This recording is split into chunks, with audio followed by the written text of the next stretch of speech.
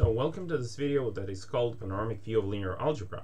So the purpose of this video is to give you the bird's eye view of the whole standard linear algebra course of the first semester, and the idea is to enable you to see in one shot, in a very condensed and concentrated video, all the important concepts and all the important theorems and the connection between them in this course. Obviously this course is very important because linear algebra is ubiquitous in all of physics and in engineering and everywhere.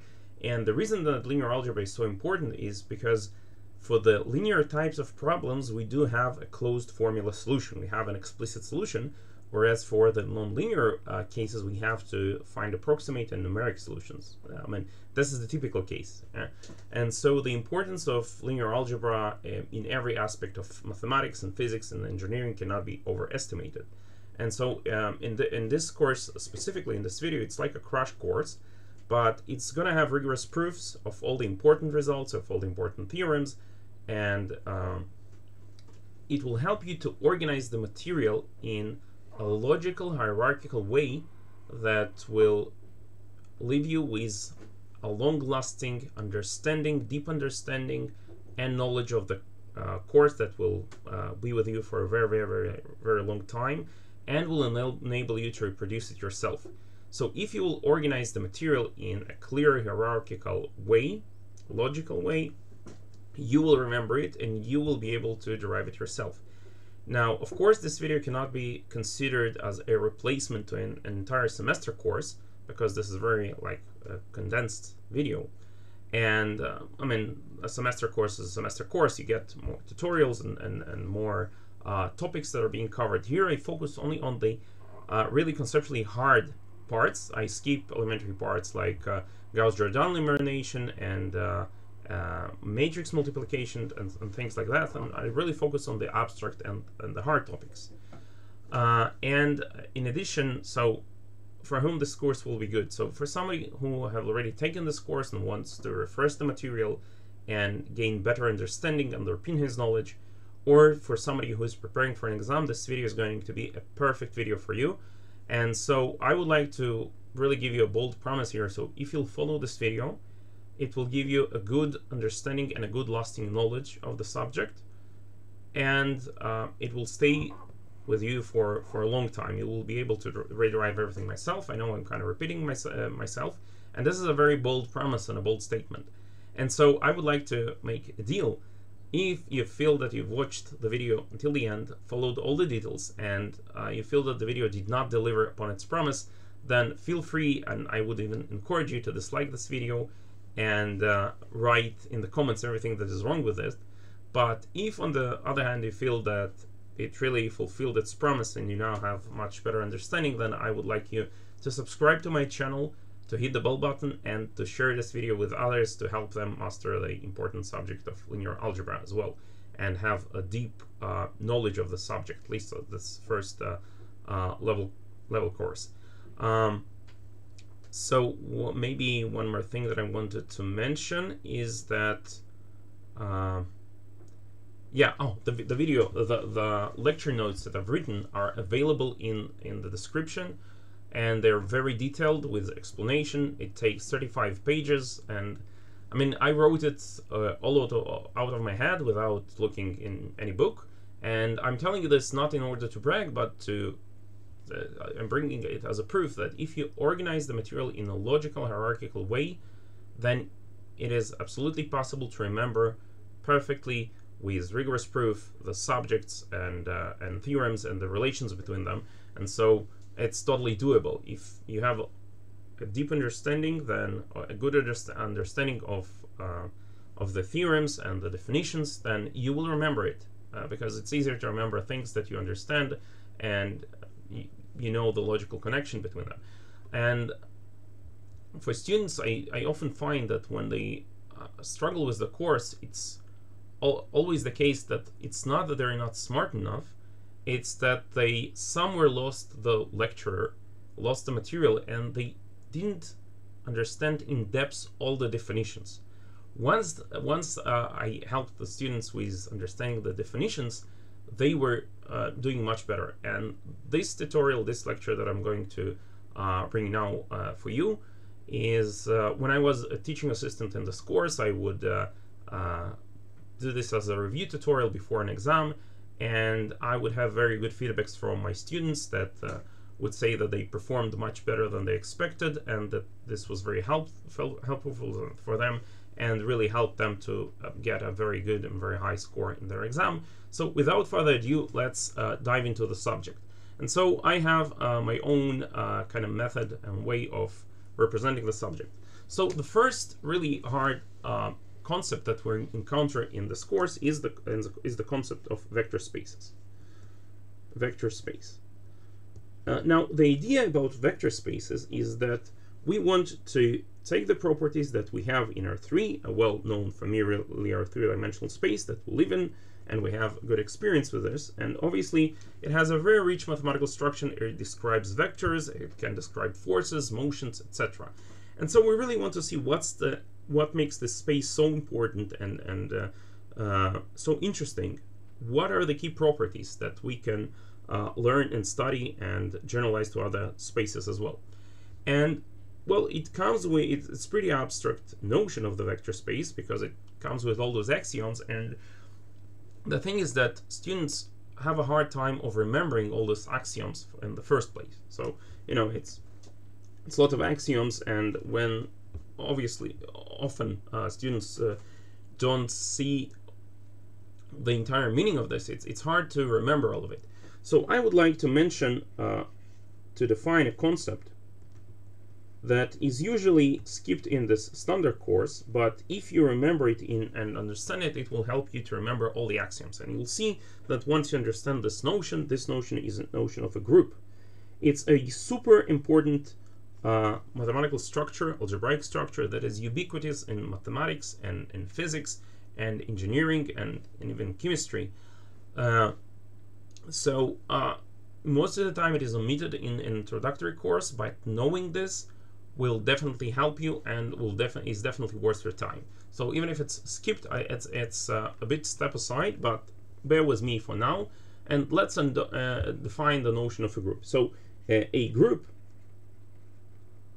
is a non-empty set G that is endowed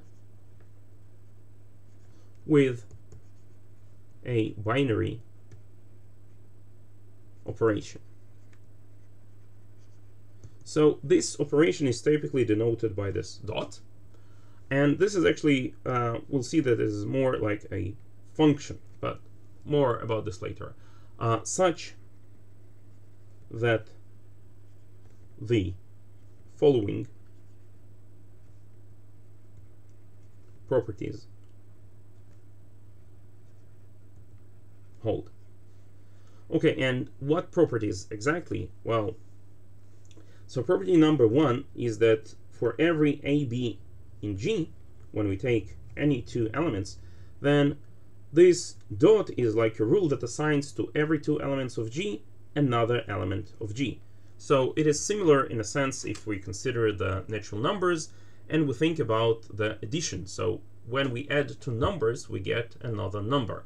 And in fact, the first function that we ever encounter and ever learn in our lives is actually a function, if you think of it, not of one variable, but of two variables. Exactly, the addition function is a function of two variables. It takes two numbers and assigns a third number to them, which we think of as their sum. So this is quite a familiar situation. So we'll later give a more formal definition of what we mean by a binary action, but for now we can think of it as a rule that takes two elements of G and assigns a third element to them. And another rule is the associativity, with which you're familiar with, say, addition and multiplication. So of numbers, for example. So for every A, B, C, and G, we have that when we first take the product of B and C and then the product with A, it is the same as first take the product of A and B and then product with C. And then 3. So there is an identity element. So there exists a special element in G, which is called the identity. Actually, this E comes from the German eins element, unit element or something like this. So E such that for every element A in G, we have AE equals to EA equals A. So this is the identity basically for this. So if we think about addition, for example, then the identity of the addition operation is just the 0, right? So take 0, you add it to every number, and you have the same number. Or in multiplication, if we think about numbers, the example of numbers, then the multiplicative identity is this unit element. This is just 1. 1 times any number is this number. And then this action, this is the important concept. For up to now, this is a definition of a monoid. But now the very important concept that all those actions that we're doing are invertible. So for every A in G, we have a special element that we call A inverse in G, such that A inverse equals A inverse A. This is just the identity element. Okay, so that's the definition of a group. It's super important, and you actually know a lot of examples and a lot of groups you've encountered during your studies, starting from elementary school. So for example, we know that, one more thing that I would like to add, note that as opposed to our experience with numbers, I never mentioned that AB is the same as BA. And in general, for a general group, it's not going to be the case. We'll see. But there is a special name for groups that satisfy this relation. They are called abelian groups. But for example, you know that if we consider matrices, we can take product of matrices. So if A and B are not square matrices, then it can happen that A, B is defined, but it can be that BA is, this could be defined, and these could be not defined, as an example with matrices. So the order does matter. And so we'll see that this is a very important special case that is called abelian group when this holds, but this is definitely not one of the group's axioms. So we will say another definition. So let's say that a group G is said to be abelian if for all A, B, and G holds that AB equals BA. And abelian after the Norwegian mathematician Niels Henrik Abel. And this is a very important concept of abelian groups, but groups don't have to be abelian. And so now let's see some examples of groups that we know. So for example, we know the integer numbers, right? And so when we specify a group, we would like to say, we need to say what is the set, that is a non-empty set. We say what is the action, so with respect to addition, and we say the identity element. So it can be easily seen that this is a group.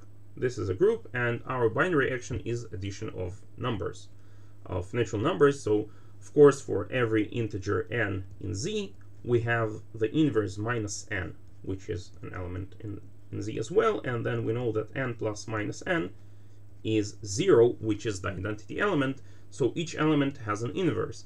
This is the reason, for example, that if we consider the natural numbers with addition and 0, this is not a group, right?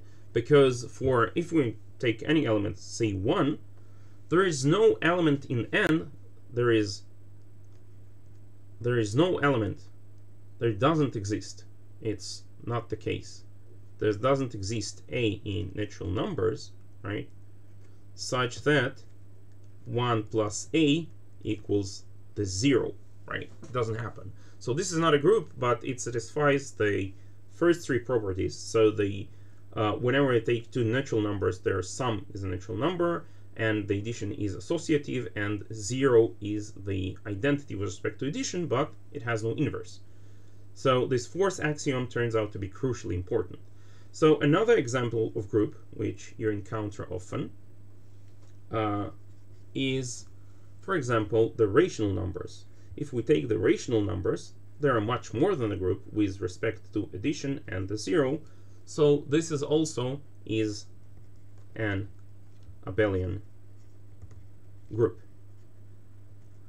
And we can continue. Let's see another example. So if we take the rational numbers, okay, and now we take the rational numbers without the zero. So without the zero, and we take the product, and we consider the unit element, just the one. This is an abelian group. Well, we know, you may know that the rational numbers actually form a field, right? And so this is important, you know, to throw away the zero, to toss away the zero, because the zero has no multiplicative inverse. So the rational numbers with the zero wouldn't have been a group. Another example of groups. So yeah, and by the way, this action is multiplication. So for example, the unit circle. If you know complex numbers and you take the unit circle S1 here that sits in the complex numbers, then for every number here of the form cosine theta plus I sine theta, that's an element of S1. This is the unit circle. Then there's actually a product rule. So if we take another element here, say cosine phi plus I sine phi, yeah, that's a complex number. So their product is well defined, and that's another element, because you know that cosine theta plus I sine theta times cosine phi and I sine phi. This is actually cosine theta plus phi. This is immediate from trigonometric identities or properties of the complex numbers, and sine theta plus phi. So the arguments are added, so we can see that this product of complex numbers is acting on itself as a rotation by an angle. And obviously there is an inverse, because if I take this cosine phi, for example, cosine phi plus I sine phi, and if I multiply it by its inverse, just take phi to be minus phi, times cosine phi minus I sine phi. Let's take it like this, minus phi here. This is, the cosine is even function, so minus phi doesn't affect it. Then we get exactly 1, because this is just like z times the conjugate of z, which is z absolute value squared, and in this case, this is 1. So this is a group as well, and it's a very important group. Another group that you would encounter is just take any x, just take x to be a set, non-empty, and consider just s of x. It is called the symmetric group of x. Consider all the functions that are going from x to x that are bijections. So they are one-to-one and onto, right? And then with respect, so if we take Sx as a set, so x is some set, we consider all the bijections, that is all the functions that are one-to-one and onto. We take the action to be composition, and the identity element would be the identity function of x. So idx is a function from x to x that, you know, that idx of every x is just x. Yeah. So this is the identity map. So with respect to composition, we know that whenever we take a composition of two functions, if f and g are bijections, then f composition with g is going to be a bijection, and we know that composition of functions is also associative. And since every function here is a bijection, so whenever we have f that is a bijection, we have the inverse of f is exactly such a function that this composition gives the identity function of x. So this is a group. This is also a very important group. And another super important group in all of mathematics and all of physics as well is what is called the general linear group. So don't worry if it becomes complicated. Those are just examples of groups. So we'll skip the to the other things just shortly. But this is important, you know, to understand this example and how important this is. And soon we'll get back to the more familiar material. So GLNR is the set of all invertible matrices. So this is A. Those are n by n matrices, square matrices, such that A is invertible, or we could say that if you know it, if it's not understandable at this point, don't worry about this, it will soon be understandable, with non-zero determinant, then this is actually the group of all invertible matrices, and obviously the identity matrix is the identity, and this is a group with respect to matrix multiplication. Okay, so let's get back to the more familiar material in linear algebra. This could have been like a step aside, but if you understood what I was saying, you will see that now remembering all the axioms that you encounter in the course and all those abstract concepts will become much easier. So you know that a vector field is defined over a field. Now, a field, for example, you know that a field is, you have the field of reals, we have the field of complex numbers, and we have the field of rational numbers. In some sense, every field that isn't finite has to contain, in a way, the field of rational numbers, but we'll not go deeper into that. And there are also examples of finite fields, but let us first define the notion of field. So the idea of a field is to take the properties that we have in real numbers, that we can add real numbers and we can multiply them, and we can have inverses as long as this is a non-zero number. And so the idea is to take the essential properties here and to generalize them. And so the idea is the following one. So let us define the notion of field. So let F be a, let's say, definition. So a field has 11 axioms, and it's really hard for students to remember. But if you understand the notion of a group or an abelian group for now, you will see how easy it is to remember the definition of a field. So let F be a non-empty set. Okay, that's a non-empty set with two special elements. One of them will be called 0, and the other special element will call it 1. This is just a name. It's not necessarily the real number 0 or the complex number 0 or 1, but those are the names of the identities. It's convenient. And it's also important that those are distinct elements, right? Such that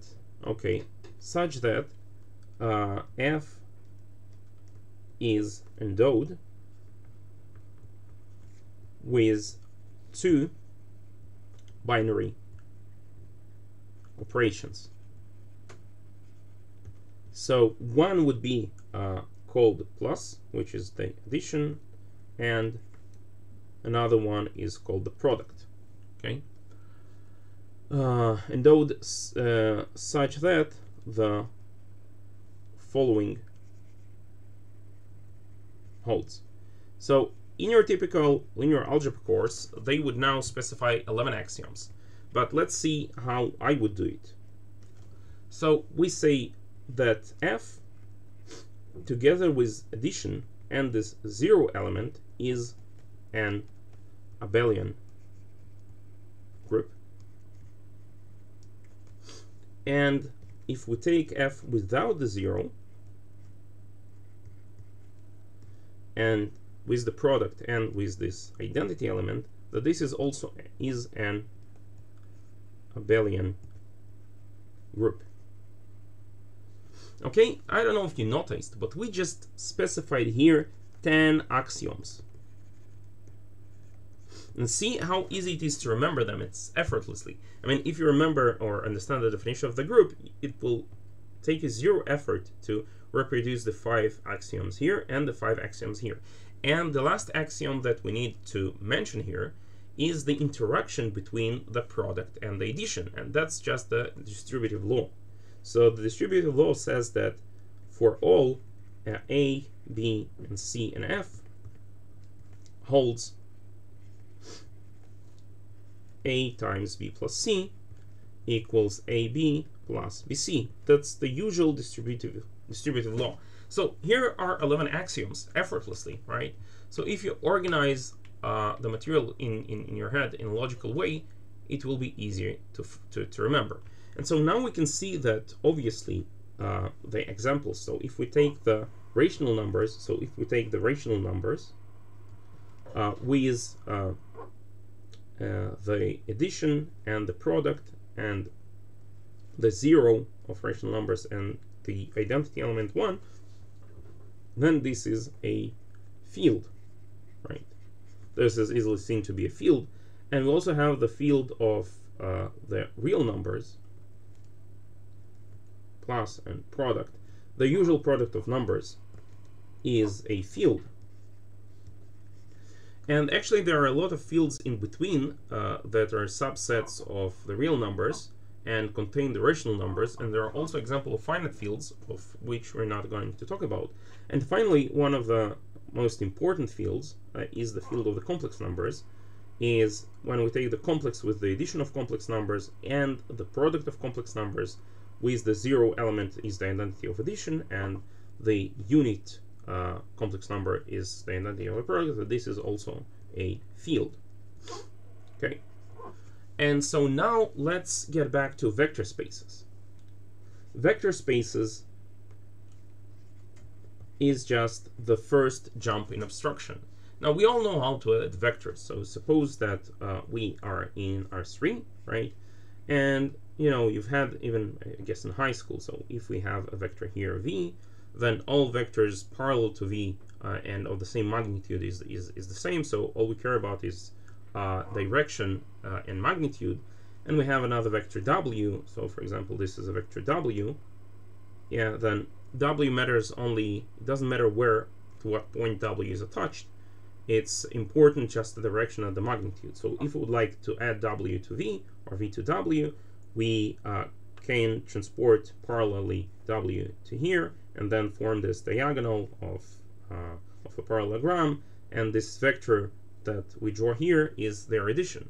And this addition of vectors has really nice properties. And essentially, if we'll take a look at the properties, so of course v plus w is, say, let's talk about R3 here, is a vector in R3, right? So we basically, what we say, that there is an addition operation defined on vectors, and we can add vectors, and their sum is another vector, right? Yeah, that was part of the already. I hope it is familiar to the axioms of a group. And what we have here is that, you know, like in forces, if we have a vector here v and we have here a vector minus v, yeah, then their additions is like the forces balancing out. So for every v, we have a vector that is, we call it minus v, and their sum is 0, which is the identity. And 0 plus v is just v for every v that is a vector. And of course, the addition of vectors is associative. V plus w1 plus w2 is the same as v plus w1 plus w2. This is associative, and of course v plus w is w plus v. And so we have here the axioms of an abelian group. Not such a big surprise. And another thing that we have here in the space is that we can take vectors and scale them by real numbers. For example, if this is a vector v, then we can multiply it by any scalar, and this would be like stretching it. This is alpha v. So there is an interaction between vectors and scalars, right? We can scale a vector with a scalar. So there is actually a field of scalars. In this case, this is the field of the real numbers, that we can take vector and scale it up.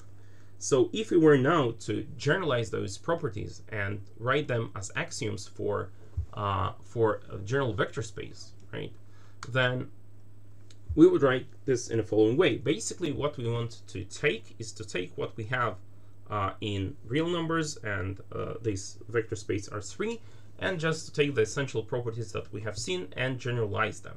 So let's go to the definition of a vector space. So the definition is the following one.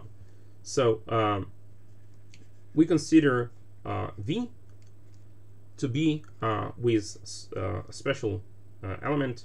Let's take the plus here, with some binary operation. Okay, you know what? Let's just make it clean. let's take V with addition and with the 0, right? Be an abelian group, right? So here we have V just sort of as the R3 space that we had there. This is an abelian group with respect to addition, so that we have a way to add vectors in a way that will form an abelian group. And now we would have an interaction. We want a field of scalars that kind of scales up those vectors. So we would have the interaction between scalars and vectors here. And let F be a field. Okay. So this is a field. Okay. So we say V is said to be a vector space over F if so what I wanted to say, if the following holds. Okay, and basically what I need to say that there exists, I would say there is defined a product. So the rigorous way to say that we have some function that takes a scalar in the field and a vector, right, and gives us back a vector. So what this says is that I can take a scalar and a vector and obtain a vector by scaling this vector by scalar. So we will be writing this mu function. There exists a function, this function mu, and we will write it written as. So this is for the rigor, but we will write just if we take a scalar alpha in the field and a vector v, then mu of alpha and v, will write it just as alpha v, yeah, such that the following holds. Oh, I'm sorry. I already had this. The following holds, but okay. Excuse me for the sloppiness in the definition here. I'll be more rigorous. So we have that the addition of vectors is an abelian group. We have some abelian group where we can add, and we think of the elements of this V as vectors, and we need the following. So we need this field, and so first of all, for all vector V and V, we in our field have the unit element with respect to product, right? And the unit scalar in F, we have that the product of this unit scalar with the vector is the vector itself. That's an axiom of what it takes to be a vector space. Every vector space, when we specify a field of scalars has to satisfy this with respect to this unit. So in R3, this is like obvious. Yeah, we take a vector and we scale it up by a factor of 1. It's the same vector. And this is one of the axioms of the vector space. So another axiom would be, which is really, think of our R3 here. So for every alpha and beta, which are scalars in the field, if we take alpha and then beta times v, so first we take the vector, scale it by beta, and we get another vector. And then we take this vector and scale it by alpha. This is the same as if we were first to take the product in the field of the scalars alpha and beta, and then we will act with this product on the vector v. Now, it seems kind of obvious when you think about R3, but you have to understand that those actions, at least for an abstract vector space, are essentially different. So this is, and this is for all, this is also for all v and v. This is different because here we take a scalar act on vector, and then we obtain a vector, and then we take another scalar and scale the result. And here, first of all, we take the product of scalars and then act upon the vector. But if you think about R3, then this axiom is kind of obvious. Okay, 3, well, for every alpha beta in F, and for every v and v, this is another axiom, but in R3, we're used to it. This is the distribution. If we take the sum of two scalars, which is defined in the field, and we act upon the vector, then this would be, with no surprise, as to scale v by alpha, and to obtain a vector, and then to scale it by beta, and then to add the result. This is the same. And finally, what we need is that for every alpha in F, and for all VW in V, holds that alpha V plus W is the same as alpha V plus beta W. So this is an interaction of, here we had first the sum of scalars in the field acting on a vector. Here we have a scalar that is acting on the sum of vectors in the vector field, in the vector space. Yeah.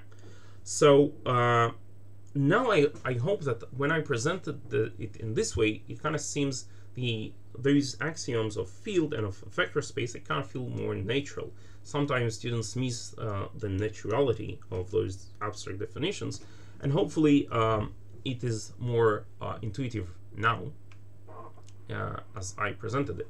So for example, what we know is that in R3, for example, if we take the zero scalar times the any vector, this is the zero vector. So here it's important to distinguish them. This is zero scalar, so this is the real number 0, and this is actually the zero vector. Yeah, this is an element in R3. We still write it as 0, but we really need to understand where it comes from. And this is an element of R. This belongs to R, right? So in R3 we definitely have this property, but this is not one of the axioms, right? This is not an axiom in the definition of a vector space. So the question is, does it hold in general in a general vector space? And we would expect that it does, except that if it's not an axiom, then we have to prove it or disprove it. So we have the following proposition here, which says that all the properties that we are familiar with, not all the properties, but some of the natural properties that we're familiar with in R3, hold for a general vector space. So we have the following proposition. Yeah. And now you will see the naturality of it, and you will remember it, and it will be easy for you to derive it as well. So let V be a vector space over F. F is a field, of course, over, yeah, I said that this is a field, but, you know, whenever I'm not going to say it, just assume, unless I say otherwise, V is always a vector space over a field F, unless stated otherwise. So this is to protect myself from future possible, you know, mistakes. So here we have V vector field over the field F. Then the following holds. Okay, and so one, it seems kind of dumb and obvious when you write this, but for abstract vector space, this is not so clear. So as I said here, if V is an abstract vector space, this holds for every V in V, and okay, 0 is the 0 element in the field, and this is the 0 vector. So this is something that requires a proof. And here's another thing: minus V equals -1 times V. And so if you were, you know, looking at me like, what does, and this is holds for every V in V. And if you're looking at me like now and thinking, well, this is obvious, but let me tell you why this is not obvious. So what is minus V? V here is an abelian group with respect to addition, right? And minus V is a vector that if you add it to V, V plus minus V has to be the 0 vector. This is the additive inverse of V in the abelian group V. Now, what is -1 times V? Well, -1, we have the unit element in the field. So if I'll write it over here, we have the unit element in the field, and the field is also an abelian group. So you have the additive inverse of this one, which is -1. This is an element of the field. And you have a way of taking a product of scalars in the field with vectors in V. And so what I say here that if you take the additive inverse of the unit element in the field and you multiply it by the vector v, then you will get the additive inverse of v in the abelian group v. That's the important thing here. Okay, so at first it is important to make this distinction. And finally, for all scalars alpha in the field, if we take alpha times the zero vector this time, we get back the zero vector. Okay, so this actually requires a proof. So let's see. So we know that 0v is the same as, this is the same as, actually by one of the axioms in the field, we can first add 0 to 0 in the field, and this is the same as the 0 scalar, and then act upon it on v. And then another axiom says that we can actually distribute this. So this is actually 0v plus 0v. And we know that those are vectors, those are elements in an abelian group. Now, since those are elements in the abelian group, I can add to both sides the inverse, the additive inverse of 0v. This is some vector, and I don't know that this is the 0 vector. I know nothing. But I know that this is an element in an abelian group, and there is an additive inverse. So I will just add minus of 0v to both sides. So when I take 0v plus the additive inverse of 0v, this is supposed to be 0, the 0 vector. And here this is the 0v plus the 0v plus the additive inverse of 0v.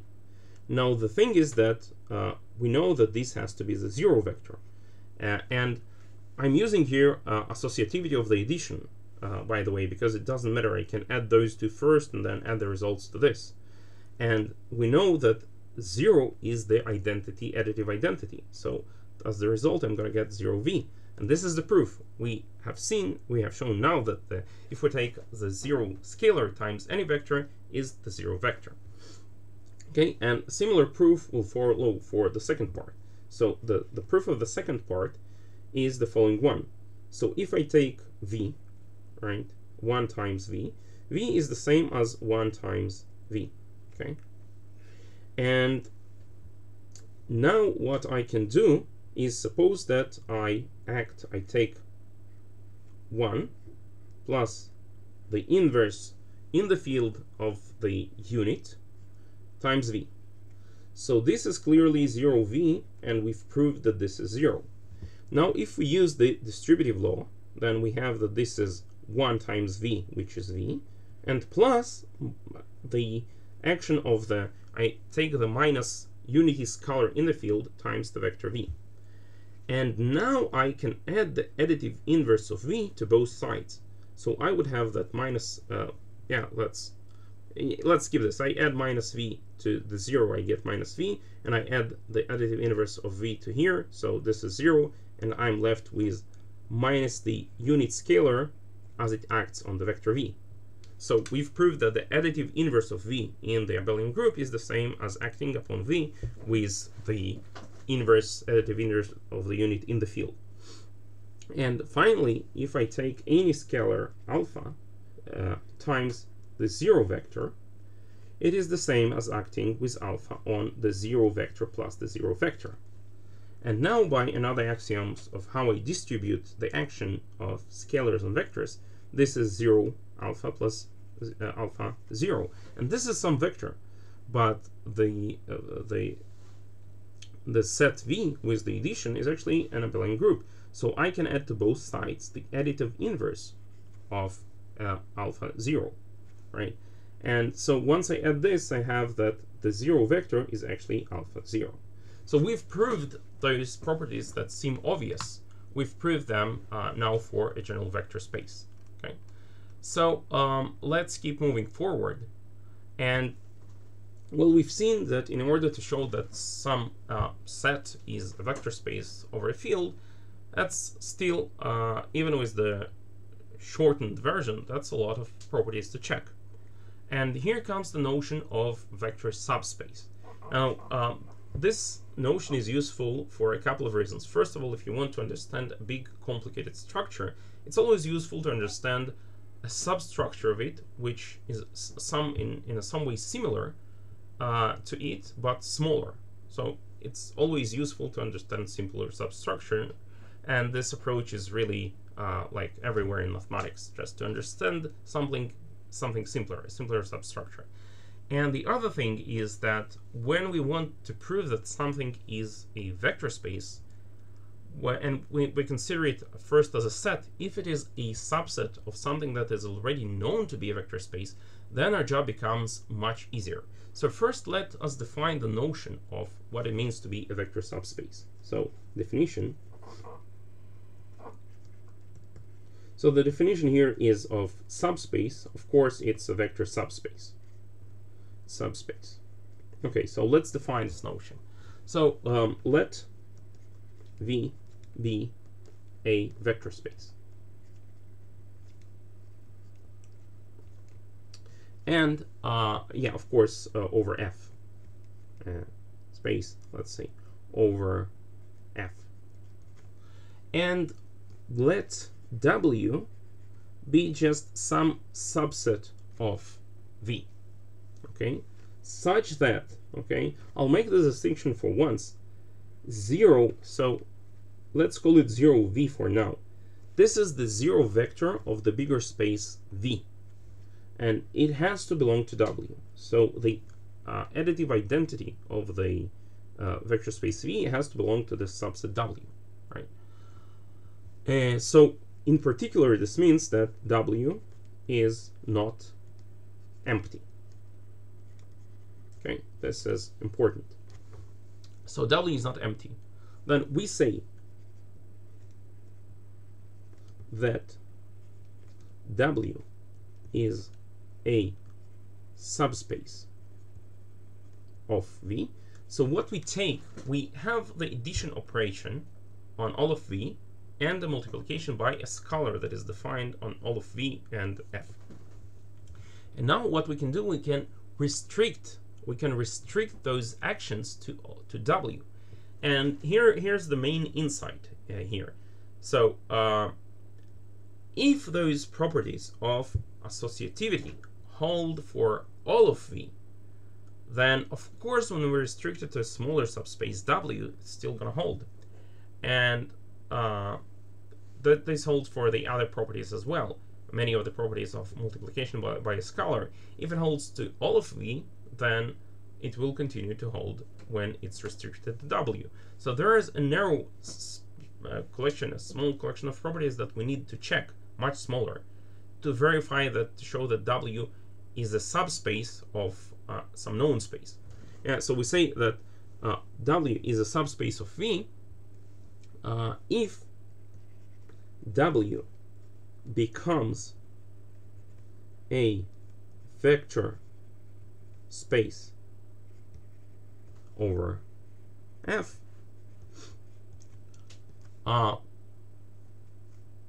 when we restrict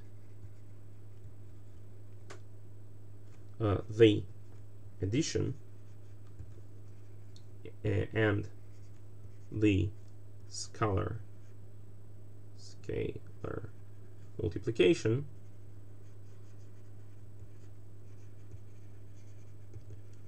from V to W. So when we take those operations that are already defined on V and if we restrict it to W, if W becomes a vector space in its own right, then W is a vector subspace of V. Okay, so okay, so let's prove a theorem here that will actually show us that when we have a vector space and we have a subspace of this vector space, then it is much easier to prove that this is a vector space, or showing it that this is a subspace. So theorem. Okay, so let V be a vector space over the field F, and let W be a subset of V such that the following holds. Okay, so number one, the 0 of v, which we'll just denote by 0, belongs to w. This is important, okay? So the 0 vector of v is the same as is an element of w, so w is not empty. This implies that w is not empty. And then the second is that for all w1, w2, which are in w, if we add them, we still get an element of w, right? This is, I mean, the minimum, this is a necessary requirement. If you want w to be a vector space in its own right, then we better have that when we add vectors in w, we still get a vector in w. And finally, number 3, it's also kind of a minimal condition, is that for every scalar alpha in the field, because it's over the same field, everything happening over the same field, and for every w in w, we have that alpha w still belongs to w. So if this holds, then w is a vector subspace of v, and therefore is a vector space in its own right. And so we see that in order to prove that some subset of a known vector space is a vector space, we only need to verify 3 properties as opposed to, say, 10 properties that we need to check. So it's really more straightforward. And so let's follow the proof of the theorem. It's quite easy. We just go over the list once, and then we see that we have all that we need here. And so here I would like to emphasize again the importance of the notion of the subspace, because students often tend to miss this. So so the proof is just to go over the list of all the axioms and see that they keep hold. So the idea here is that most of the axioms regarding the addition of and the multiplication of scalars that hold on V will continue to be valid when restricted to W. So the closure, so let's go by one. So the closure with respect to addition holds by assumption 1, right? So we assumed in the theorem that whenever by assumption 2, so whenever we take 2 vectors, w1 and w2, and we add them together, we get another vector of w. So the closure with respect to addition holds, right? So this we can say a check. Okay, since the associativity and the commutativity of the addition hold for all of V, right? The addition on all the vectors of V is satisfied, the commutativity and the associativity of the addition. Then clearly, when we restrict it to a subset of V, it will continue to hold. So we have this. Now, the next thing that, to verify that W is an abelian group, we need to have the 0 element. And by the first assumption, we assume that the 0 vector in of V belongs to W. So this implies that W is non-empty, right? So maybe I'll write it. It's kind of obvious. I'll just say it. So let's just keep going. So we have the additive identity is in W. Okay, and so now what we need to prove is that we have an additive inverse. So let's see how do we do it. So we know that by assumption 3, by property 3, for every alpha in F, right, we have alpha W belongs to W. Okay, but how do I use this to prove that that for every element we have the additive inverse, right? That W is an abelian group. Well, in particular,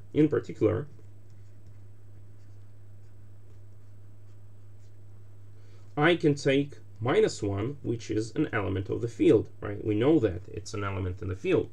And then when I consider -1 times W, we have already proved that this is actually the additive inverse of W, right? So then W plus -1 times W, this has to be a vector this has to belong to W because of the w is close to addition. But this is just w plus the minus of w, as we proved, and this is the 0. So w is actually an abelian group. We have showed from our assumption that if this assumption holds, then for every w in w you have its additive inverse that is also in w. So this is good. Okay, and so each element has its inverse. So what we've proved is that w with respect to addition and the identity element, the 0, is an abelian group. So now what we need to show is those interactions between multiplication by scalars and vectors continue to be valid for w, but for all of them it's kind of obvious, because if it holds for all of v, it keeps holding for all of w. So the only non-obvious thing here, so for example, if we go on something like alpha, we need to show that for every alpha beta, alpha times beta times w is the same as alpha beta w.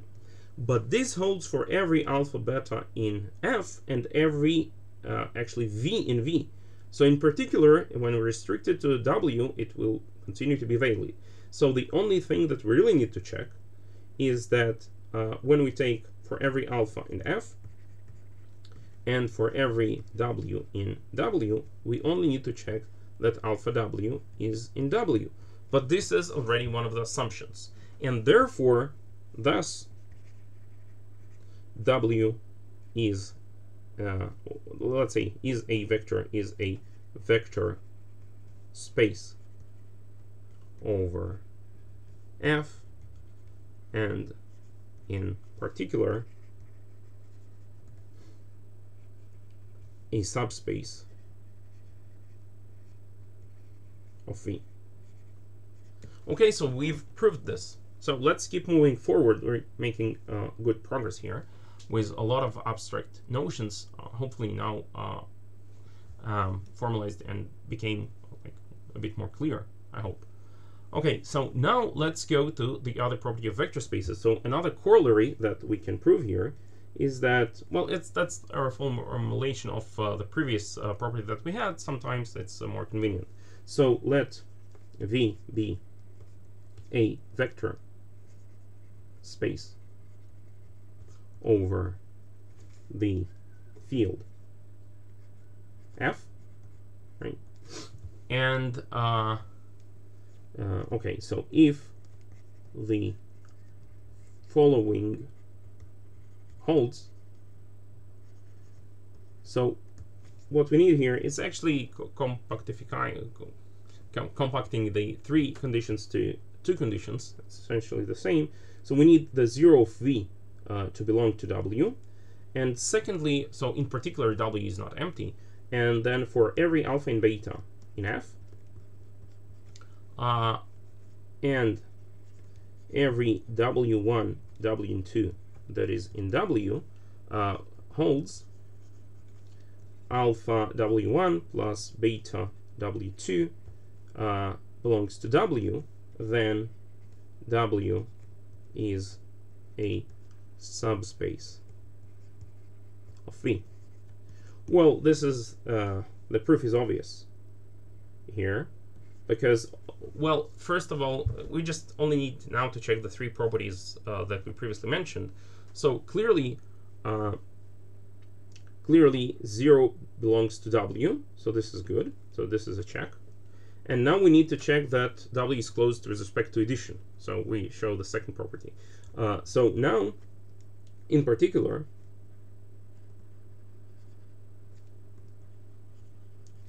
choosing alpha 1 being alpha 2 being 1, we know that whenever then alpha 1 w1 plus alpha 2 w2, and we chose them to be 1, so this is 1 times w1 plus 1 times w2, but by the axioms of vector space we know that this is just w1 plus w2. This is one of the axioms. So since for every alpha 1 and alpha 2 in W1, W2, this is an element of W, then in particular for every W1 and W2, this sum W1 plus W2 belongs to W. So we verified this property. And now we also need to show that for every scalar, right, for every alpha, we have that W is closed with respect to multiplication by scalar. And then the third property, this is like kind of 1 and 2, this is 1, this is 2. So the last thing we need to show is that if we choose alpha 2 to be 0, and you know, alpha 1 just alpha 1 equals alpha, then for every W1, W2, we have, so alpha W1 plus 0 W2, this belongs of course to W by our assumption, but this is just the 0 vector, so this is alpha W1, and this belongs to W for every W1 in W. So W is indeed a vector space in its own right, and so this is a subspace. So as an example of how to use those properties to verify that something is a vector space in its own right, so we have this nice proposition here. So let's okay, maybe I'll yeah, I'll say it, but I'm sorry, it's repeating myself so much. Let V be let's say V vector space. Let V be a vector space over F. From now on F is a field, and let just U and W be subspaces of V. Okay, U and W are subspaces of V, subspaces. Okay, then their intersection, the elements that are in common, is a subspace of V. Well, this is well known, so let's prove it using what we have formulated. So proof, since U and W are subspaces of V, then of course the 0 vector belongs to U and the 0 vector belongs to W. And this means that the 0 vector belongs to U intersection W. Okay, and now since U is a subspace of V, then for every let's say alpha 1 and alpha 2 in F, and for every say V1, V2 that are in the intersection, right? So we have, so since V1 and V2 are in the intersection, then V1 and V2 are in U, and V1 and V2 are also in V2, sorry, are also in W, and right, because they're in the intersection. Now U is a subspace, so alpha 1 V1, so U is closed with respect to this, taking this linear combinations, and alpha 2 V2 belongs to U, and alpha 1 V1 plus alpha 2 V2 also belongs to W. And therefore, this linear combination alpha 1 V1 plus alpha 2 V2 belongs to this intersection, right? So we have proven that this intersection has the 0 vector, and for all alpha 1, alpha 2 in F, and all 2 vectors in this intersection, this linear combinations belong to this space, and therefore this implies that U intersection W is a subspace of V. So whenever we have a vector space and we have vector subspaces of V, and we take their intersection, the intersection is also a subspace of V. So clearly we have done that. Okay, so now the next important concept which students have often a hard time with is the span, or the linear, the collection of all linear combinations of vectors. So the idea is actually quite intuitive and simple. So suppose we have here some, I don't know, say vector space V, and we have some vectors V1 and V2, I don't know. And so the question, yeah, the V here I draw it quite concretely to be, say, a a model of R3, and I have any two vectors here. So obviously, just the two vectors, they do not form a vector space. But what I could ask is that what is the smallest vector subspace, let's call it R3, of R3, that contains both of those two vectors? And actually, it's quite intuitively obvious that the smallest subspace is actually the plane that is spanned by those two vectors. So every two vectors in R3, they define some subspace, and in general, in higher dimension spaces, every k vectors that, well, I have to introduce the notion of linear independence to what I wanted to say, but every k vectors, say, we'll not make it rigorous for now, they define some hyperplane or k-dimensional hyperplane. We'll define it later. I'm just trying to say it intuitively here, right? So those two vectors define a unique plane here. So the idea is the following one. So given a vector space V and a collection of vectors V1 on Vk are just k vectors. Yeah. So we can ask the following question: what is the smallest subspace of V that contains V1 up to Vk? Okay, so one thing would be obvious. If we're looking at a subspace of V, so obviously every subspace of V, when I take V1 and scale it up, alpha 1 V1, it has to be in this subspace. And every one of those vectors, I can say, take some scalar alpha k Vk and scale each of those vectors up. And since this is a subspace, I'm looking for it. Yeah, I don't know what's the smallest one, but it has to contain all the scaled versions of those vectors, right? I can scale them however I want. It is close to a scalar multiplication, so it will contain those. And of course, it is close to addition, so any sum of the following form will be, say this subspace is U, will be in U, in the smallest subspace. So it seems that every subspace of V that would contain those vectors has to contain all those linear combinations of this following form. And this motivates the following definition. So let us define this notion more rigorously, the span. So we have the following definition. So let V be a vector space over the field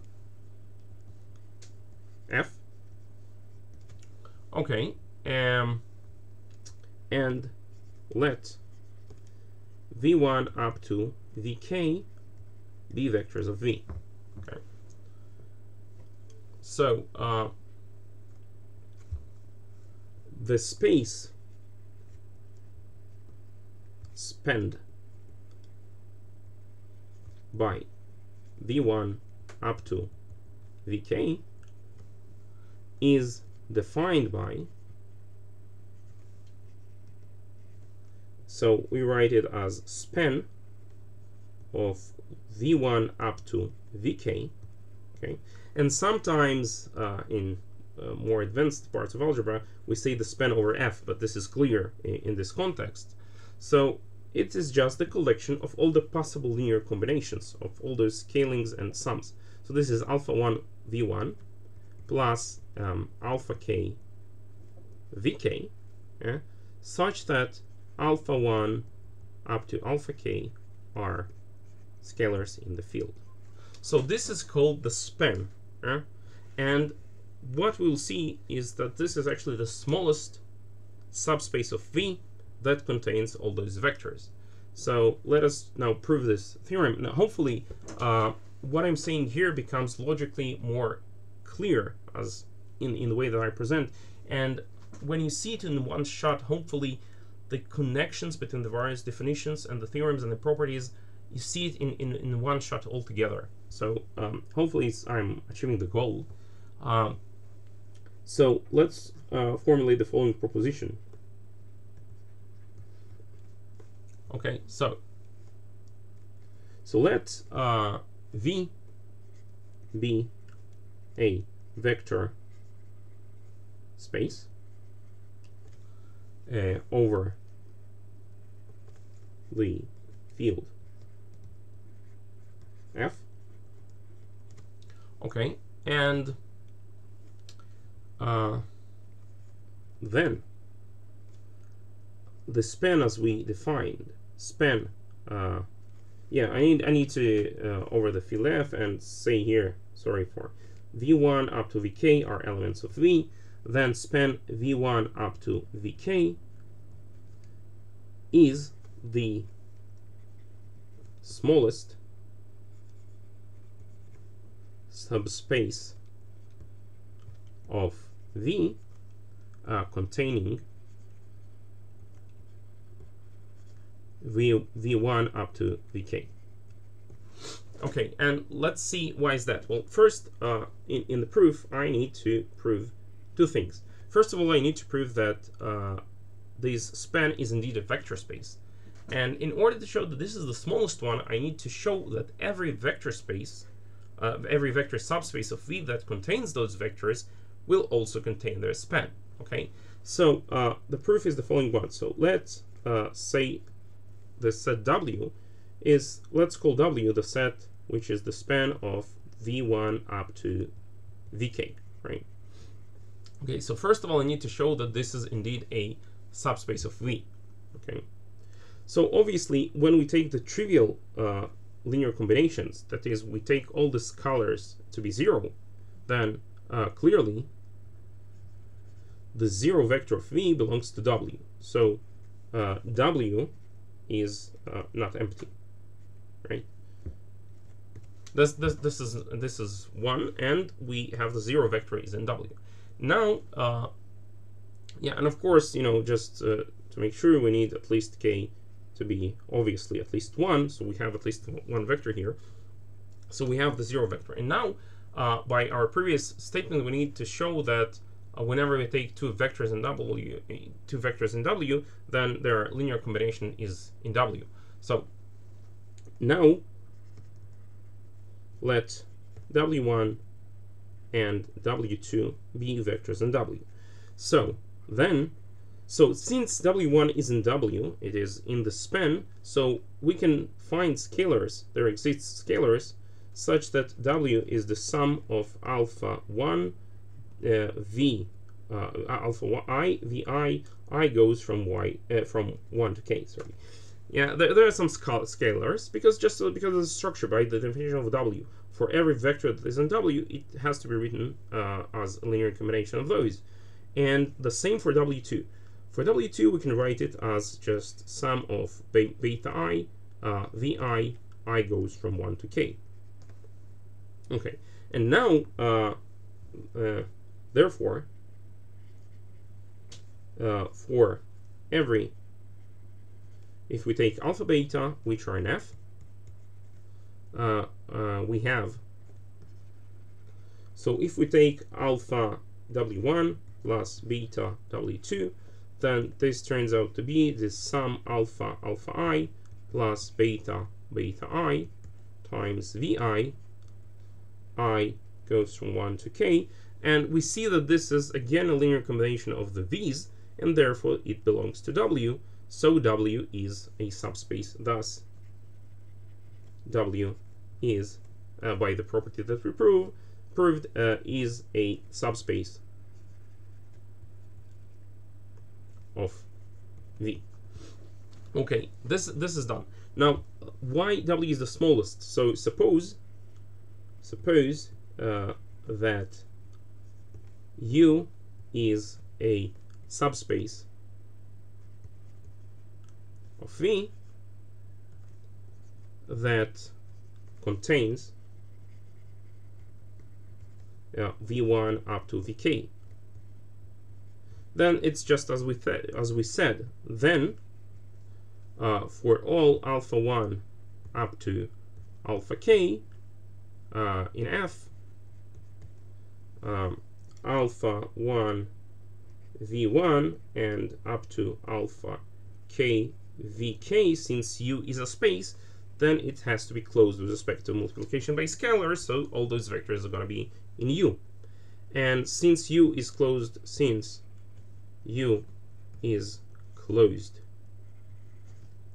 to addition, so this sum of alpha I vi, I goes from 1 to k, will also belong to U. But this is a general vector in the span, which means that W is a subset of U. But the W is the span, so therefore the span is the smallest subspace of V that contains those, because every other subspace of V that will contain those vectors will contain W. So this proves the theorem, that proposition. Okay, so so now we're arriving at the next important concept in linear algebra, and this is the concept of linear independence. So, for example, consider the important example of Rn, the n-dimensional space. We'll define the notion of dimension later. But so we can take every vector. Suppose we take the vector x1 up to xn. Okay.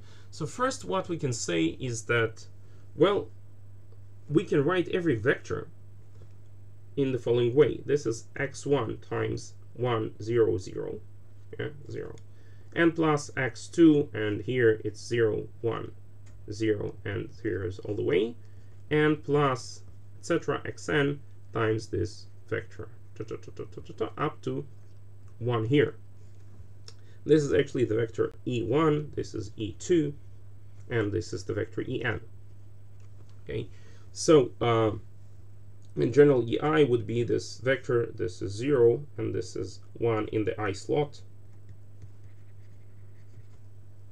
And yeah, this is it. So what we can see here is that if we look at this set of vectors e1 up to en, this is just n vectors, right? But they're in a way unique. Well, they're not unique, but there is a nice property about them.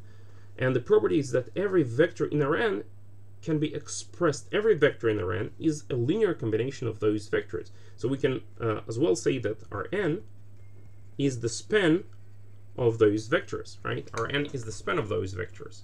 And this situation, if we add other vectors here, I don't know, we can add as many vectors as we want, and we will still have that Rn is the span of those vectors. So this is called a spanning set. So this would motivate the definition. This is just, this set is much more than just a spanning set. So remember this example here. But now let's define the notion of the spanning set. What do we mean by a span? So definition. So consider the following definition. So let V be a vector space. Okay, so let v1 up to vk be in V vectors. Well, obviously, and the set. So if you consider this finite set v1 up to vk is said to be a spanning set for V if V is just the span of V1 up to Vk. So if already every vector in V is a linear combination of those vectors. So this is the definition of the spanning set. So again, if we consider the example of Rn and we choose the vectors e1 up to en, then we saw as the spanning set for it. So we can see another feature, that this set is in a sense minimal, right? Because if we consider this set e1 up to en in the case of Rn, if we discard any one of those vectors, if we get rid of any one of them, then this is no longer a spanning set. So in the sense it's minimal because we need all of them to span. On the other hand, we can inflate this set. We can add, for example, the 0 vector here, and we can add as many vectors here as we please. It will still be a spanning set, but we inflate it needlessly. We add redundancy to it. So in a sense, we would like to have a set that is spanning and at the same time is minimal. So this leads us to the definition, or to the notion of the linear independence. So when we're talking about linearly independent set, linear independent sets, in a way that we will define, they are in a sense minimal, tend to be as small as they can, and they do not, let's say just this way, linearly independent sets do not contain redundancies in the sense that we will show soon. So let us define first definition, the notion of linear dependence. So when vectors are linear dependence. Okay, so the idea is the following one. So let V be a vector space over the field F.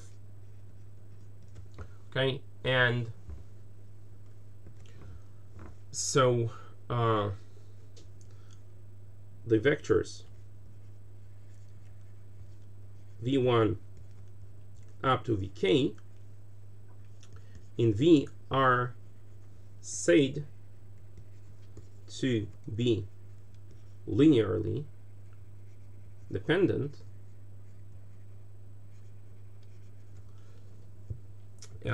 if there exists scalars alpha 1 up to alpha k in F, and here's the important part, not all of which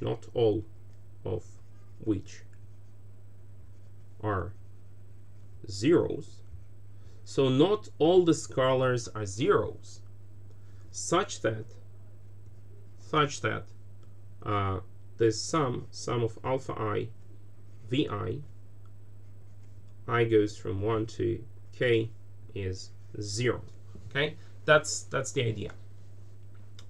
So for example,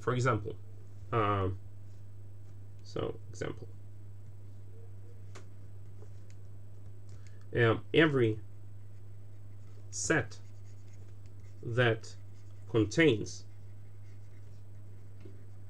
the 0 vector is linearly dependent. Let's see why is it so. So suppose we have here the 0 and we have here vector v1 and have here the vector vk. So what we can take here is we can take 1 times this plus 0 times that plus 0 times that, and we're having the 0 vector. But those scalars, right, here are those scalars, not all of them are 0. This is non-zero. So we have written the 0 vector in a non-trivial way. We have found a non-trivial linear combination, so not all the scalars are 0, and we got the 0 vector. So this is the notion of the linear dependence. And equivalently, we can formulate and say what does it mean for a set to be linearly independent. So let us first say what the redundancy that I was talking about means here. So proposition.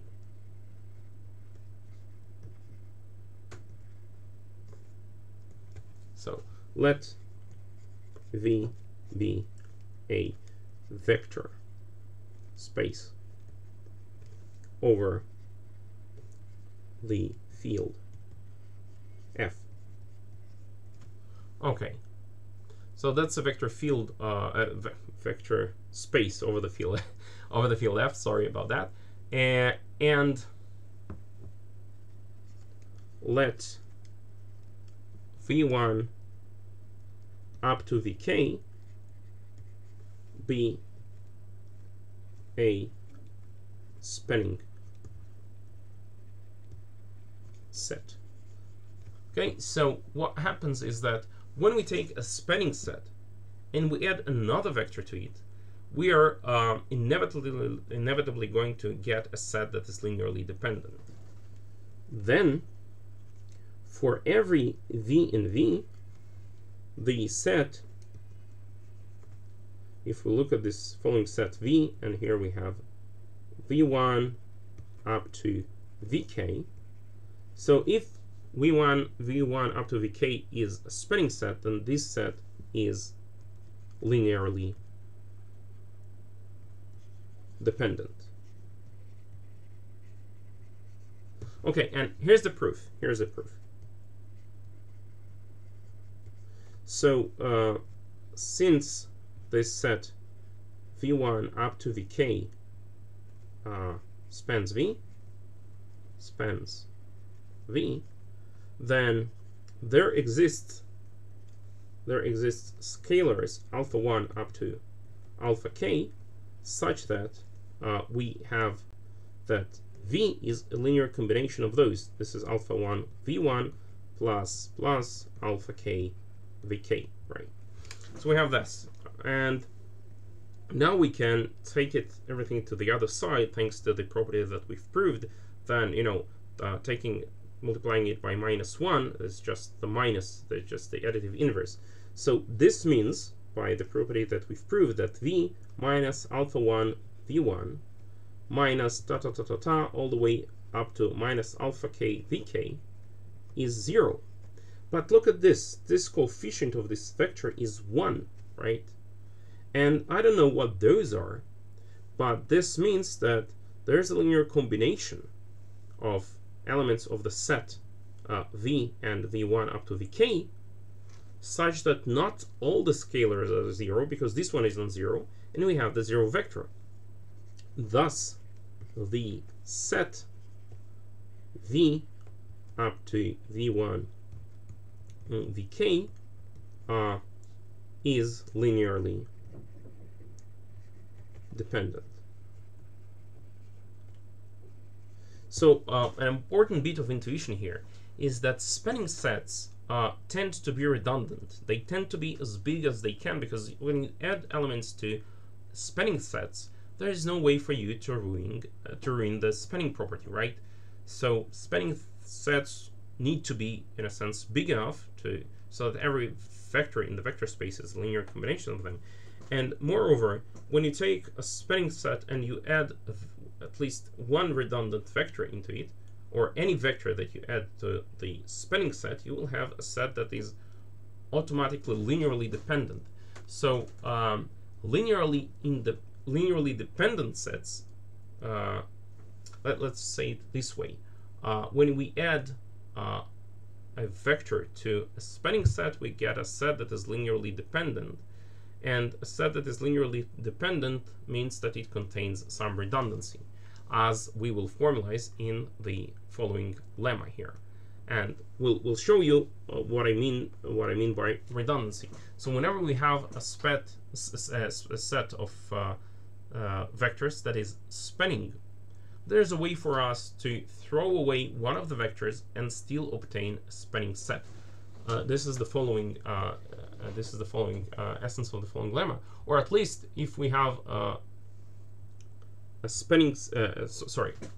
if we have a set that is linearly dependent, we have a way of taking a vector in this set, tossing it away, discarding it from the set, and still obtain a set that spans the same subspace of V. So this lemma is super important.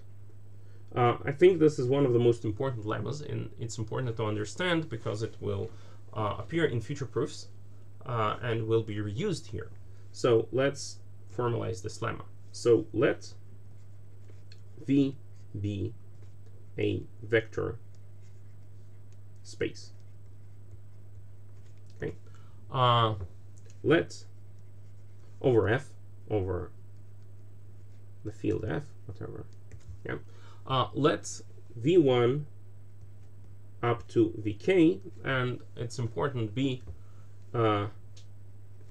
non-zero non-zero. This is important. All of them are non-zero, linearly dependent vectors. Okay, they are all non-zero, they are linearly dependent. Then there exists a vector that is a linear combination of its predecessors. Okay, there's a vector that is a linear combination of its predecessors. So this vector is a redundant one because we don't really need this. We can write it. We have vectors that are coming in the list before him, and we can use them to express him. So if we toss this vector away, we are having another set which is smaller and just spans the same subspace. So let's see the proof. So the proof is really nice. And we'll see that we need to use the non-zeroness. By the way, if we have a set of vectors that is linearly dependent, and we have some zero vectors in there, we can always toss them away and just remain with the non-zero ones, and we'll still have something that is linearly dependent. Okay, so oh wait, it's not necessarily true. No, forget what I said. Sorry, forget what I said. Just suppose for now that we have k vectors that are non-zero here. Okay, so since the vectors are linearly dependent, this means, by the definition, here's the important thing, because students who do not fully understand the definitions will really have a hard time following the proof, because the proof goes all according to the definition. And so this is why it's important, in my opinion, to see all the material in one shot, and the connection between the definitions and theorems and the lemmas and the proofs. It all connects together in a really coherent and a very consistent way. So since the vector is linearly dependent, then this means that there are scalars alpha 1 up to alpha k in the field, not all of which are 0, such that this sum of alpha 1 v1 up to alpha k vk is 0. Okay, that's the definition. How do I use it to my advantage to show that there is a vector that is the linear combination of its predecessors? So now let us define, let j be the maximal index such that alpha j is non-zero. So if you want to write this formally, we would say that j is just the maximal I, such that I is in the set from 1 to k, and that alpha I is non-zero. Okay, good. So since all those vectors are, this is the important part, this is where we use the assumption that all the vectors are non-zero. So since the vectors are non-zero, then this j is strictly bigger than 1, because if we had, j obviously cannot be, if all the scalars are 0, right, then this would contradict the assumption that not all the scalars are 0. So not all of them are 0, but if j is 1, so the maximal non-zero, the coefficient with the maximal index of the coefficient that is non-zero is 1, then this would mean that alpha 1 v1 is 0. But this would imply, since we are in the field, this is important, since we're in the field and alpha 1 is non-zero by assumption, then it has multiplicative inverse, right? So we could multiply this by the multiplicative inverse of alpha in the field, and we know that such exists because alpha is non-zero by assumption. Then this this is again an axiom in that we can multiply it in the order that we want, but this is just 1 times v, but this is v. But on the other hand, any scalar times the 0 vector, it's another property we've proved, will be 0. So this would imply that v is 0, and this is a contradiction. So that's an important point here.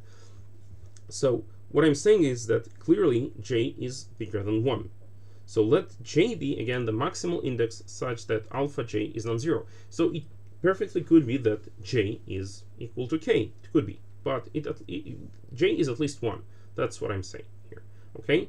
And so then the sum that we have is actually alpha 1 v1 plus it stops at alpha j vj, because all the coefficients after j has to be 0, right? Alpha j is non-zero, and all the coefficients after it must be 0, but it could be that j is equal to k and there are no coefficients after it. So it doesn't limit the generality. So this is equal to 0, and then this means that alpha j vj is minus alpha 1 v1 and minus alpha j minus 1 vj minus 1, and again j is strictly bigger than 1. And now, since this is non-zero, again we see the importance of being in a field. This has a multiplicative inverse, so we can in a sense multiply by the inverse of alpha j or divide by it, and then we would have that vj is minus alpha j inverse times alpha 1, all of it v1, and minus minus minus alpha j minus 1 times alpha j alpha j to the power of minus 1 alpha j minus 1 vj minus 1, right? And so see what we got here. We've actually got to write vj as the linear combination of its predecessors, and that completes the proof. So there's a vector that is linear combination of its predecessors, and therefore if we would have discarded alpha j from this set of vectors, then it would not have affected the spanning subspace, because we could reconstruct it, we could reproduce it with its predecessors. Okay, so that's an important property. So now we can talk about linear independence. So definition. Okay. So, well, linear independence is just the logical follow-up of linear dependence. This means that, okay, let's define it. So linear independence. Okay, so let V be a vector space over, yeah, I'm not getting tired of saying it, the field F. Okay. Okay, and let V1 up to Vk be vectors in V. Okay. So the vectors V1 up to Vk, or if you would say the set that contains those vectors V1 up to Vk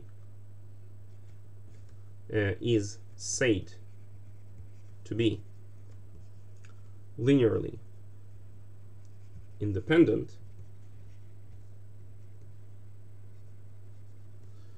if, so whenever we have this sum of alpha I vi, I goes from 1 to k equals to 0, then this implies that all the scalars have to be 0. That alpha 1 equals alpha 2 equals all the way up to alpha k equals 0.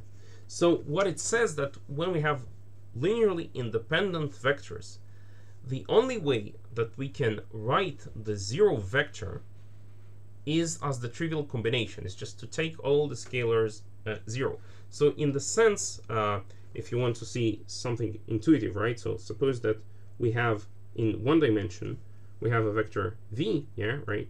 So we cannot have another vector here, for example, that is in the same direction. So for example, because we could have here minus v. And so if we have v and minus v, then there is a way to write the zero vector as the sum of those, right? And not all the coefficients are zero. So it means that for vectors to be linearly independent, they are not supposed to lie in the same, not in the one-dimensional case, they're not supposed to lie in the same line, the vectors. And for the in 3 dimensions, so 3 vectors are linearly independent if they don't lie in the same plane. Okay, so it's called the general positions, right? So linear independence means that there is no other way to express the zero vectors as the sum of those vectors unless we take all the coefficients to be zero. So and this is an important property, so let's write this proposition that follows.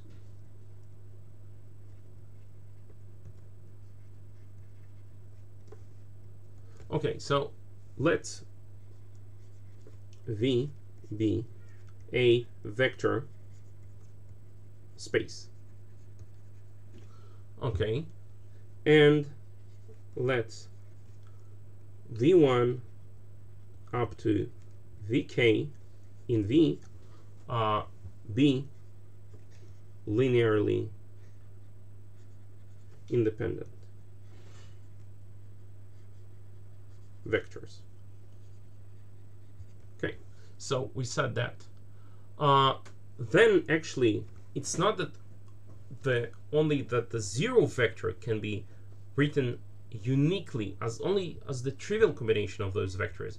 It's not only true for the zero vector, but every vector that lies in their span can be written as in a unique way as their linear combination. Then for every v that lies in the span of v1 up to vk, every v that lies in the span, there exists unique scalars alpha 1 up to alpha k in F, such that V is the linear combination of those. So this is alpha I Vi. I goes from 1 to k. Yeah. So, and we'll see that this property of unique representation is quite important. We've actually seen it in Rn, right? So, or in R3, that if we take the standard, well, we call it the standard basis, but we've seen in, for example, in R3, if we take any vector x, y, z, then those vectors can be every vector of this form can be written in a unique way as there's only one combination that makes it right. This is the trivial way, and this is the only way to write it as the linear combination of the vectors e1, e2, and e3, as those are linearly independent. We can write uniquely the zero vector as their linear combination, and therefore, as we will prove, every vector can be written uniquely, as in this case, as their linear combination. So let us prove, let us write a proof.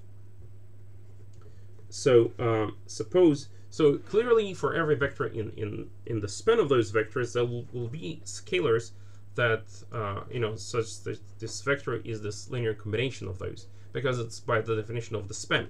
So suppose there are beta 1 up to beta k, such that, in addition to the alphas, such that V is this sum of alpha I Vi, I goes from 1 to k, and V is also the sum of beta I Vi, I goes from 1 to k, and we actually have to show that all the alphas are equal to all the betas, and using the assumption that the vectors Vi are linearly independent. So suppose we have two representations.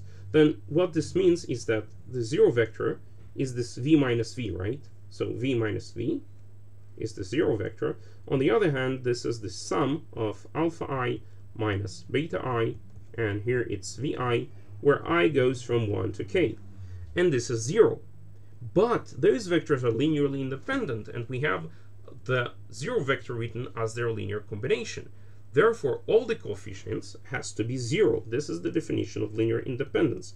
And that's why I keep saying that students who don't really understand or remember the definitions struggle with the material, but not because they're not smart enough. They're always smart enough because they were smart enough to get into university, but just because they missed the definition and they didn't complete it. So, you know, first thing first, whenever you're starting to any exam, be sure that you know all the definitions and you understand them.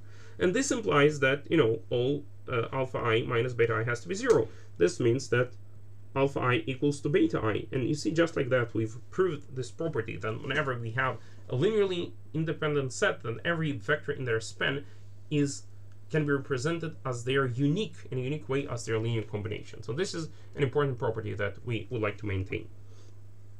And here we're arriving again at one of the most important theorems in this course, and after that we'll be able to show that the notion of dimension is well defined and to talk about bases and things like that. So this is a theorem and one of the most important ones. And if you understand well the definitions, this theorem is, I mean, the proof is beautiful, and it's quite, the proof is quite straightforward, and it will now allow us to formulate more rigorously what we mean when we say that spanning sets tend to be big and redundant, while linearly independent sets tend to be small as they can be. Well, we'll formulate it, this intuitive hand waviness will now have a rigorous meaning. So, of course, when we have a spanning set, you know, adding vectors to it, we cannot ruin it, obviously, because it will continue to span the space. If we add more vectors, we cannot ruin it. And if we have a linearly independent set, then if we remove vectors from it, then it will keep being linearly independent. We will not ruin the linear independence by removing vectors. But on the other hand, if we have a spanning set and we take a vector away, then we can take out an essential vector and we can ruin the spanning property. And similarly, in a linearly independent set, when we take a linearly independent set and we add vectors to it, maybe now it's linearly dependent if we add a vector that is a linear combination of the vectors that are already in the set. So the following theorem shows the important property. So let V be a vector space over the field F. Okay, so that's a vector field over vector. I'm so sorry. I know I keep saying vector field. Let V be a vector space over the field F. Yeah, I mean, I love vector fields. I love calculus, but you know, sorry for. Anyway, so let V be a vector space over the field F, and let V1 up to Vm be a spanning set for V, meaning that every vector in V can be written as a linear combination of U1 up to Vm. Okay, and let U1 up to UK be a linearly independent set, right? So let this be a linearly independent set, okay? Then what I'm saying is the following thing: K is never bigger than M. So let's see what's the meaning of this. So what I'm saying is that any spanning set, take the smallest possible spanning set, whatever, and take the biggest possible linearly independent set. Any spanning set will have more elements than any linearly independent set, or at least the same number. But there is no way that a linearly independent set can have more elements than a spanning set. So this is of crucial importance, and it's important to understand this. Now, intuitively, it's supposed to be clear by now why it holds. And let's see the beautiful proof for this property. And hopefully, once you see this proof, many things in the course will be clear. So we may assume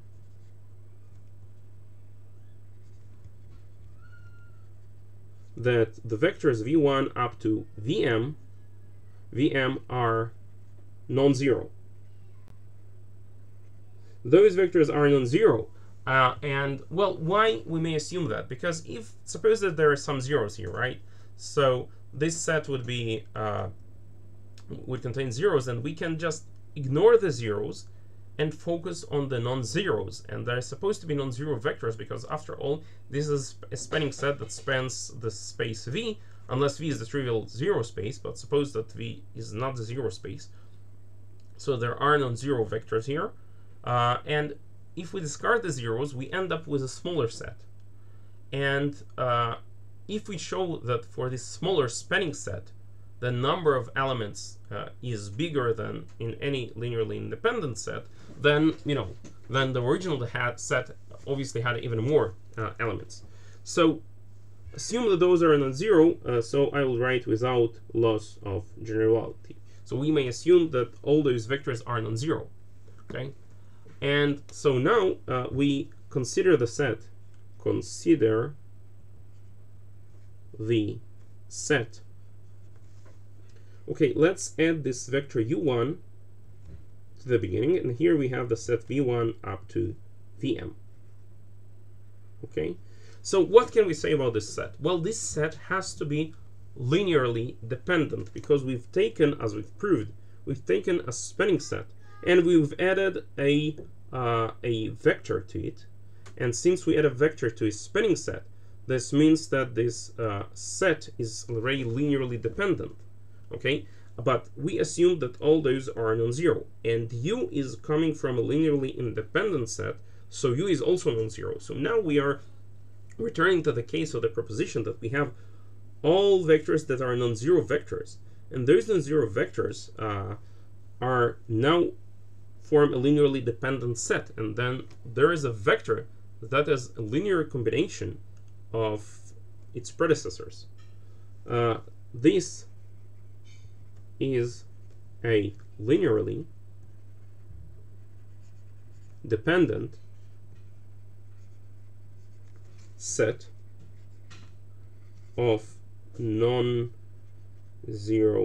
vectors. Then, thus, there exists, say, vi, that is, say, vi1, that is a linear combination of its predecessors. Okay, and, well, of course it's not u1. u1 has no predecessors. So, say vi1 is a linear combination of its predecessors. So we can therefore discard this vi1. So say it's somewhere here. vi1, it's here. So if we discard it, right, then, because we could express it as a linear combination of the vectors that come before it, that doesn't affect the span, because we can take this linear combination of those to replace this. And then we take the vectors that we had previously and we have the same span, right? We can discard. This is one of the v's that is a linear combination of its predecessors v1, and still have a spanning set. And here's the thing, we can continue with this process. We will continue with taking and adding at each step one more u, and discarding one of the v's, yeah? until we get rid of all of the v's. So here's the thing. So here's suppose that we want to arrive at a contradiction. So suppose that actually k is bigger than m, and if k is bigger than m will yield a contradiction, then it will mean that k has to be no bigger than m, that is, k is smaller or equal to m. Suppose that k is bigger than m, and suppose inductively that after there were defined L sets. So this set is V1, so this is U1 up to, U1 up to UL, right? We've added all of those U's, and here we have V1, and here we will have VI1 that has been discarded. So I will write a hat over it, which means that this set is omitted, this vector is omitted from the list. And here we have VIL that is omitted from the list. And here we have VM, those sets that are spanning. Yeah. And and each of the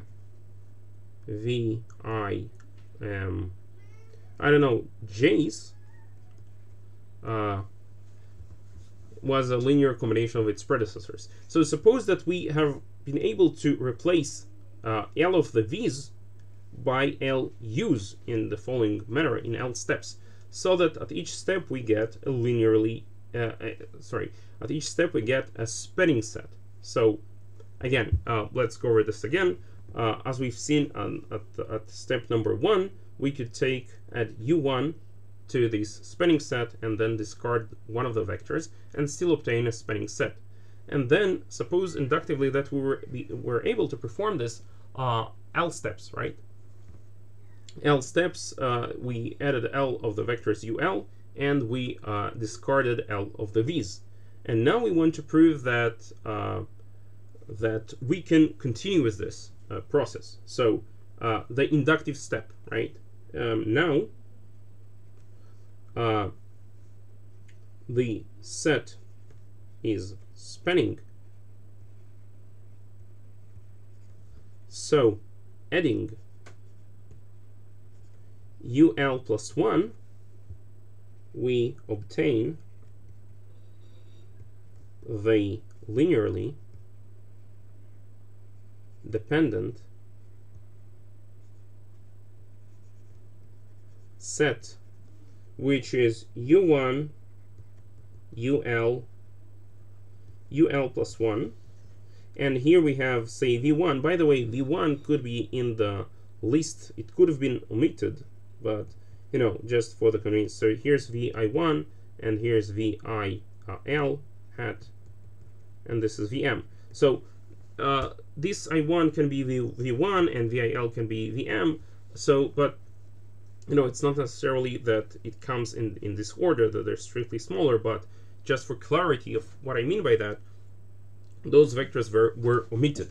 And now this set is linearly dependent and of non-zero vectors,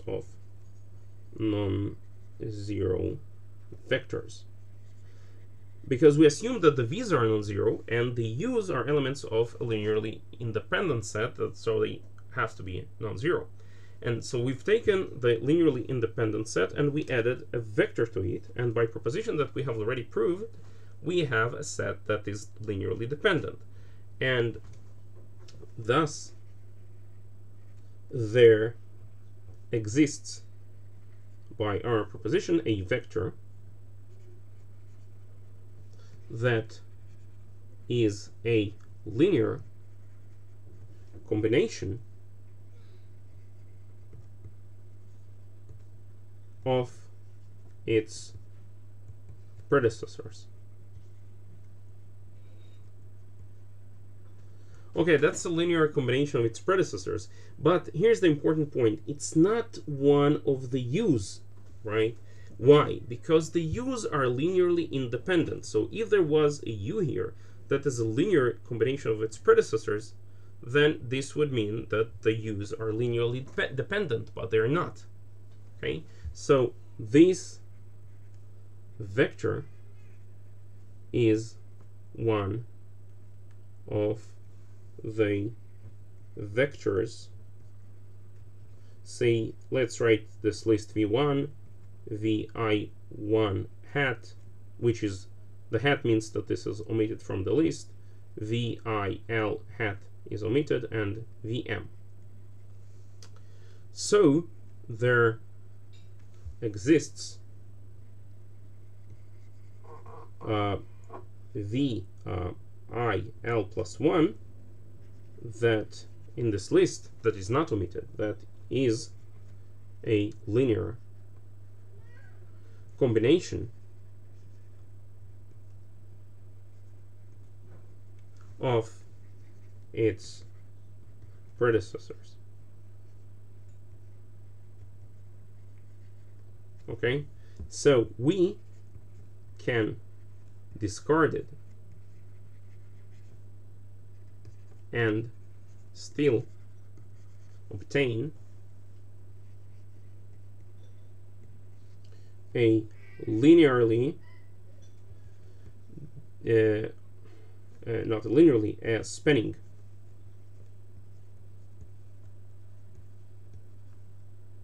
set. Okay, so, and the set that we're going to have is u1 up to ul plus 1, and here we're going to have v1, vi1, and up to vil plus 1. This is omitted, and here is vm, and v1 and vm clearly can be among the omitted vectors, but I just write it for clarity in this way. So the inductive step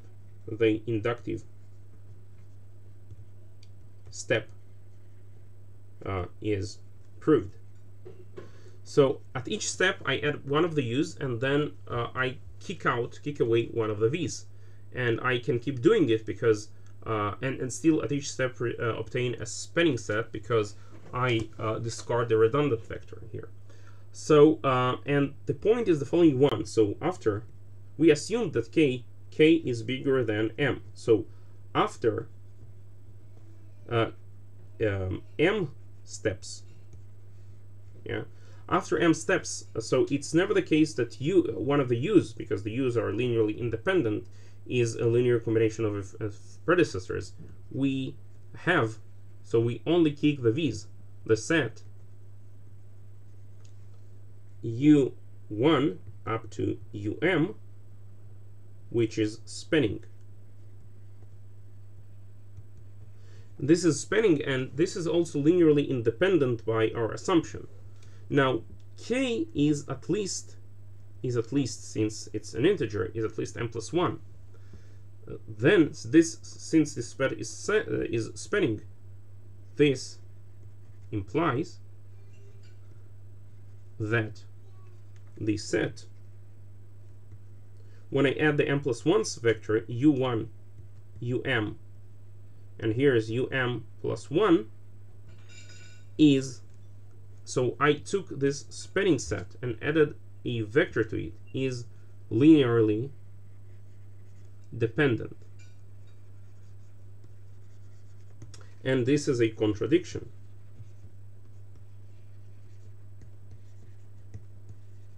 This is a contradiction because the u's are assumed to be linearly independent, and every subset of a linearly independent set is also linearly independent.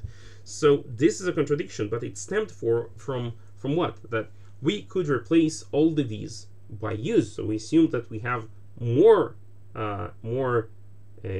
u's than v's. So we kicked out all the v's, and there was still a u that we can add, right?